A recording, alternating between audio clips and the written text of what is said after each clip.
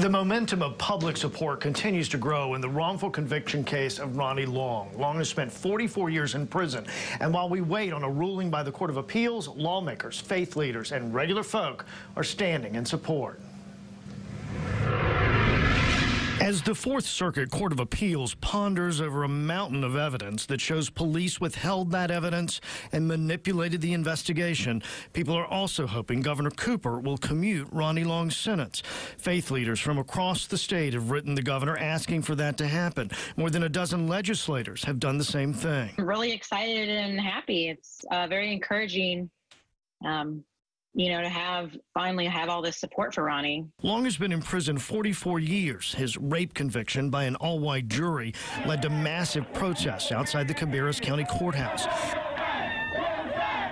People believed then that he was innocent, and today the Duke Wrongful Convictions Clinic says they were right.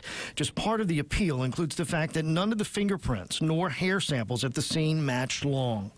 I think people are finally starting to believe that, oh, we're not just saying that, to say he's innocent. No, these are actually facts that happened and have been proven. Long's wife, Ashley, says that's partly due to other cases involving police that have gotten recent national attention. She is grateful for the letters to the governor and a Change.org petition with nearly 35,000 signatures, but would like to see even more people get on board. I would like to see, a lot higher numbers, a lot quicker, because I feel like, he needs that amount of public outrage and pressure to really get him out. As her husband awaits his potential release, she says the support is helping him to get to that day. I guess he's overwhelmed kind of with, the amount of support that he's getting. He's in a good way. He's just kind of like, wow.